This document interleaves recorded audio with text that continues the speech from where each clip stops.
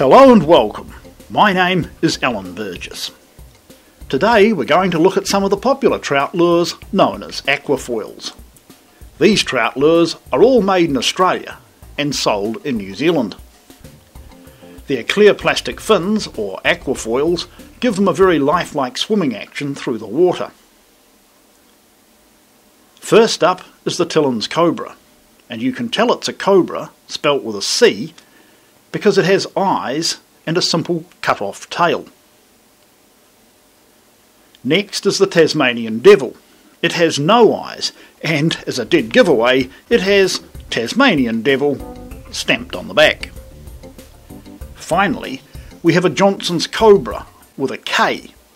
It also has eyes, together with its characteristic forked fish tail. It has Super Cobra embossed in the clear plastic aquafoil. All of these aquafoil lures are excellent fish takers. They come in a huge range of colours and several different sizes.